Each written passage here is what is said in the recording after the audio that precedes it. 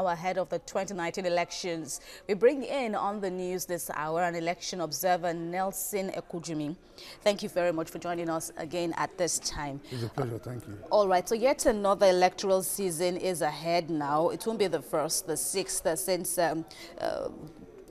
advent of democracy, exactly, in 1999. What would you say have been the gains that you want to be sustained or leveled upon in this particular season we're entering? Yes, thank you very much. I think the gains from the process so far is that we have made tremendous progress in that now the votes count, and that is why the political parties have made the electorate, they have turned them into the beautiful bride, not through their manifestos or campaigns, but rather through endorsements of all sorts. Right. So one expects that as we go into the season, that the media, as well as other stakeholders, will continue to focus on the issues and educate the electorate so that they do the needful. Because for us to get it right, we need an informed electorate. But, you know, we're still battling with that in view of our literacy level as a country. But by and large, I think we have made progress with regards to the electoral system. But one nagging problem that has remained unresolved till date is the issue of punishment for electoral violators, which even the INEC boss has identified. One hopes we'll be able to put our acts together and find a way around it such that it will serve as a deterrent to other would-be violators. And talking about the Elections Commission and Tribunal, which Professor Yakubu, has, of course, hammered on now, how should Nigeria go about it? Of course, it's going to come in after the elections must have taken place. But what are you expecting to see that isn't on ground yet? Well, for me, I expect that INEC is on top of its game, because you recollect that INEC released the timetable almost a year ago, I think early 2017. Right. And that should serve as a wake-up call to every stakeholder, even including you and I as voters. That's the time for us to go and look at our PVC and make sure we are ready with it. Right. Also, we must recognize that INEC conducted the voters verification exercise some days ago, whereby you check your name at your various polling units. Errors. Yes, for any errors.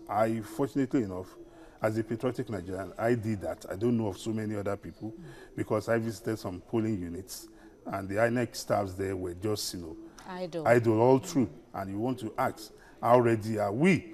So by and large, I think as we go into the season, I think the atmosphere will waken up the consciousness of the people that, look, we have a task to perform individually and collectively come February 2019. And then in addressing the do-or-die mentality, which Professor Yakubu has also highlighted as lingering challenges to a smooth process here in Nigeria, how can one tackle it? Because, of course, this transcends, it has security implications and a host of other pointers elsewhere.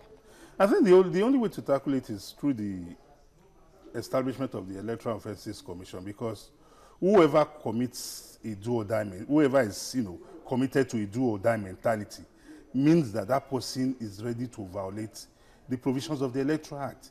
The Electoral Act stipulates the mechanism through which you can get into power.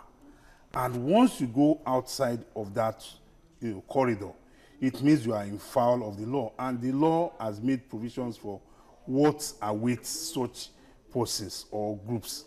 So one expects that as we look forward to the establishment of the Electoral Offences Commission or Tribunal, that INEC, in conjunction with the security agencies, will work hand in hand now to ensure that those likely electoral offenders who have this do-or-die mentality are already sounded a note of warning that, look, there's a commission coming in place, even though we have the Electoral Act in place already. So if you are caught now, the fact that the commission is not yet on ground does not mean you cannot be prosecuted. Because some people have been prosecuted in the past, but the holistic prosecution of those who are alleged to have committed such infractions is what we are yet to get to. We have just come out of a very active political season. I'm talking about the primaries now within the political parties. And then INEC has also had to show its capabilities for the 2019 poll. Now, looking at the Osun and the Ekiti State election also just concluded.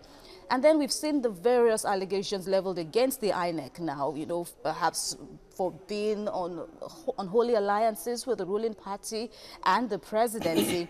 Moving forward now into 2019, how would you want INEC, you know, to steer clear of all these allegations? Well, there's nothing you can do about people flying allegations all over the place. What we In the absence of evidence? Yes. What we should be demanding. But you've been an active observer in all of these fields now. Have you seen INEC not living up to its billing? Or as we sit this afternoon, INEC has been professional. They've been unbiased in the conduct of their activities. And I hope and want to use this medium again to admonish them to stay on that path. That is the only guarantee to a peaceful, free, and credible elections. People, whether INEC does it well or not, some persons are just determined that once they lose or once the outcome is not going in their favor, they will cry foul. So we must not, you know, we must not be oblivious of the fact that some people's makeup is tilted in that direction. But INEC must remain focused to its constitutional responsibility. In that way, they can be rest assured of the cooperation and support of Nigerians. All right, we'll end the conversation on that note now and continue, of course, to monitor the developments around. Nelson Ekujumi, thank you very much. It's a pleasure.